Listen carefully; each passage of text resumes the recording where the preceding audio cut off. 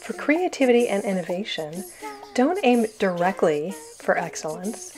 Instead, think quantity, not quality. Wait, what? In the book Art and Fear, there's a true story of a college ceramics teacher who divided his class into 2 groups at the start of the semester.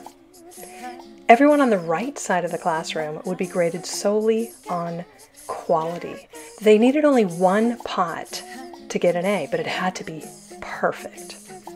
Everyone on the left side would be graded solely on quantity. 50 pounds of pots would get an A, 40 pounds of pots would get a B, 30 pounds a C, etc.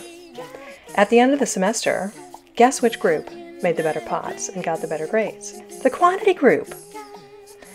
The upshot is, as long as you're not being sloppy, if you take care of the quality will take care of itself.